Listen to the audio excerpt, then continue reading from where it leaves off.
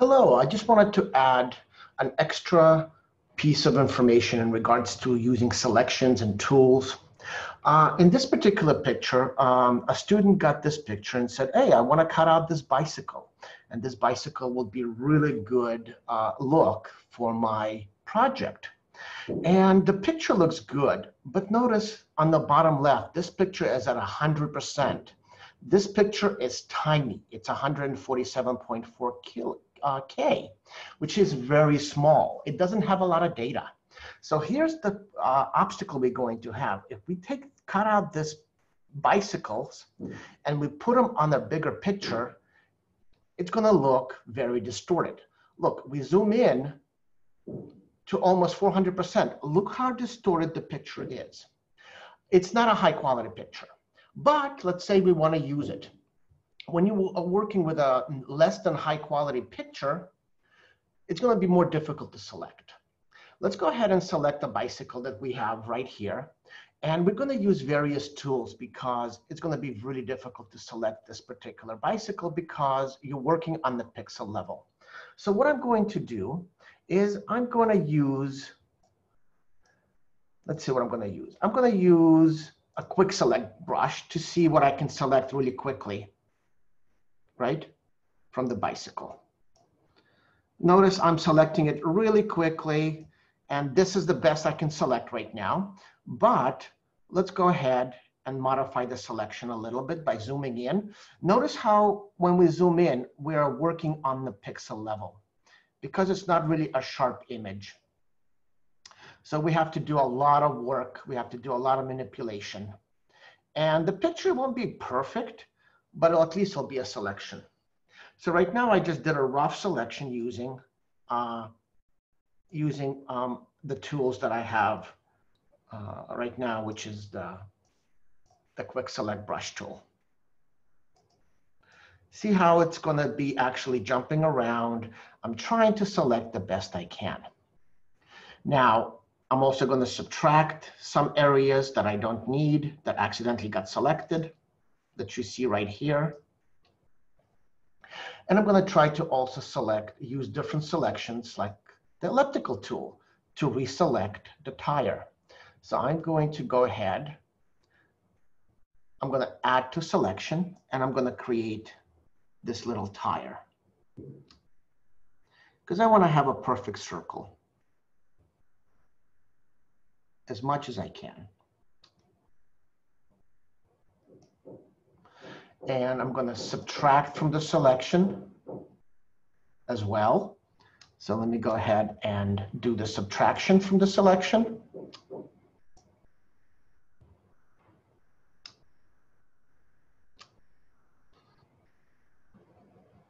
There we go.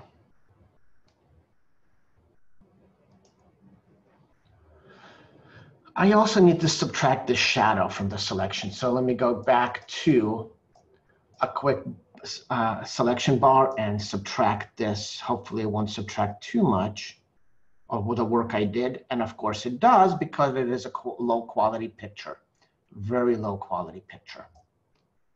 See what I have to deal with? So let me go back to the elliptical tool and add to the selection again. I have to redo this part.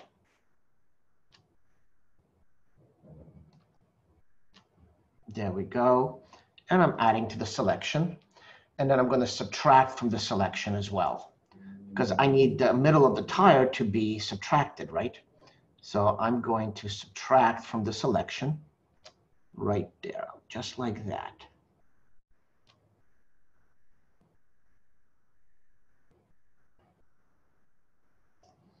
Right? And I'm going to add using the selection tools. See what I'm doing? I'm just going back and forth and adding, subtracting to the selection.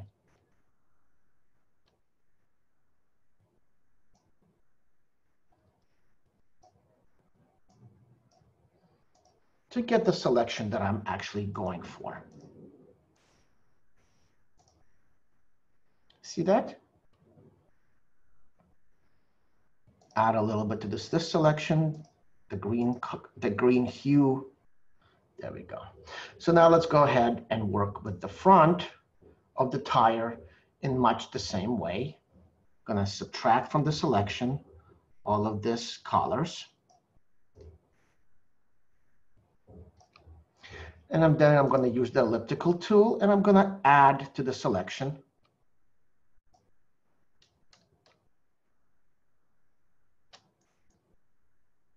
I'm basically trying to encompass the entire tire. I think that looks good right there. And then I'm going to go ahead and subtract from the selection the internal tire.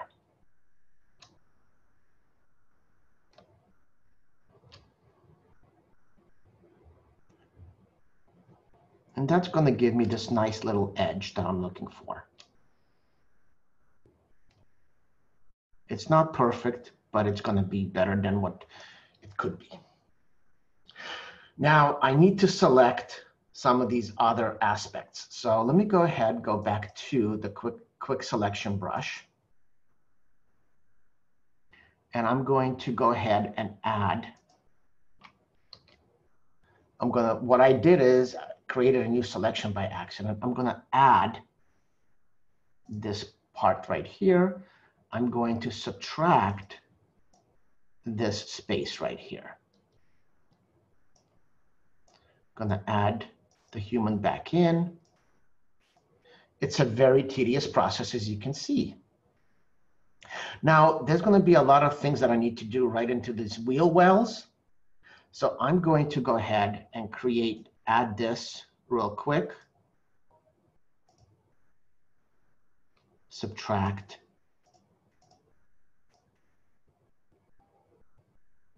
Some areas. I just wanted to add the person's feet, and notice what happened. A whole bunch of stuff got added in. There we go. Subtract this little area that kind of looks funky. Oh, that's actually part of his feet. So let's go ahead and add it back in.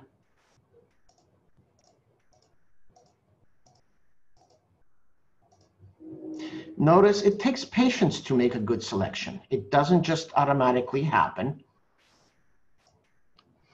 And now I think I'm a little bit done. So let me go ahead and do layer new via CAOT. Let's just do it via CAOT. Let's do it via CAOT. And let's see what we have.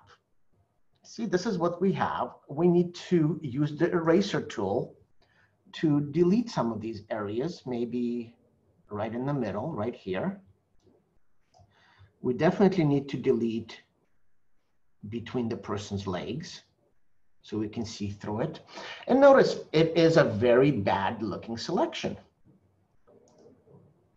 So now the other thing we're going to need, I'm going to make a selection. Let me see what tool I'm going to use. I'm going to use, let me do a quick select tool. I'm just going to select this area right here. This tool is not working very well. Let's see if I can use a different tool. Let me use a rectangle tool. I'm going to select this area right here. And I'm going to select this area right here. Right? So I'm doing two selections. I'm doing a selection right here for the wheel hub, and I'm doing a selection right here for the rear wheel hub. And I'm going to go selection. Let's see. Layer new via CAOT. And I'm going to go ahead and look at this. I'm going to take an eraser now. I'm viewing the top two layers, layer 1 and layer 2. Now I'm going to take an eraser, and I'm just going to erase some of the stuff that I don't want. Notice I'm working with pixels.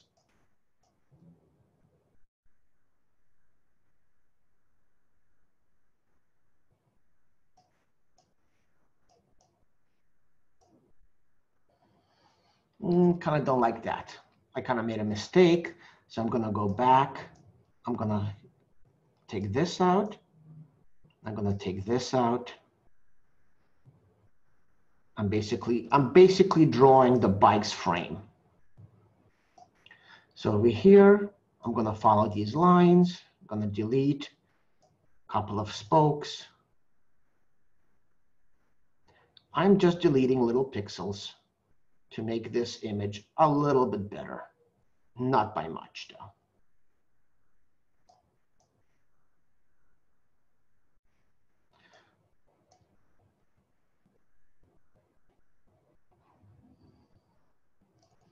Okay, let's see what happens. Zoom out. And there's your bike selection. Don't like this area right here, so I'm going to go ahead and use a healing brush. I'm going to select this as a donor area, and I'm just going to connect this area right here.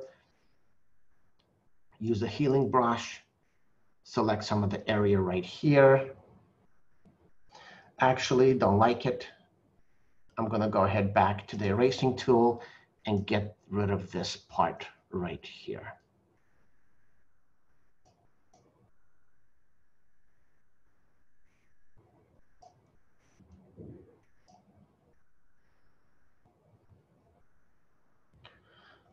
Going to zoom in. Something's going on with the feet, which I'm not really particularly happy with. So I'm going to go ahead and delete some of the areas that I feel that I'm not happy with the feet.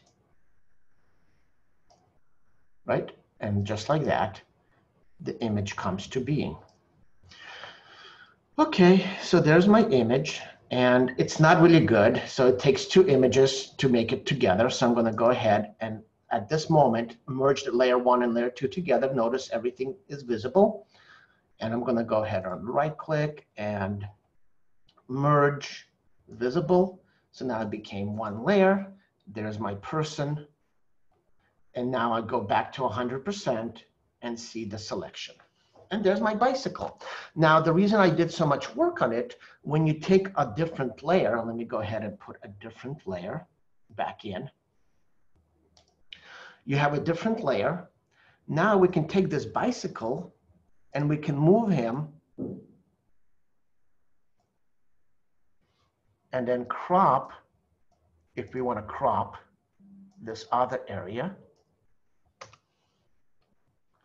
And now you see the bicycle overlapping and you can see through the tires. You see what's happening? It's actually more realistic. So people are kind of three-dimensional. For instance, I'm going to leave them right here and see what the effect we have. One bicycle, two bicycle, three bicycle, and people looking at something. Or you can put them behind, but in order to put them behind, you will need to select these bicycles and then layer it accordingly. So right now, it's easy to put them up front or right at the bottom, like this. If you want them behind these people, you've got to select all the bicycle parts and the people, create a new layer, and put these people's layers on top of this individual. Remember, we talked about layers. Anyway, when you have a higher quality picture, you can do a better selection, the bottom line is. And when you do a better selection, your images will look better. Okay, that's about it. Hopefully this was helpful to everybody when they're doing their projects. Make sure you select a high image or high quality picture to work with. It'll make things a lot easier. Thank you very much. This is Professor Paransky, and I'll see you online.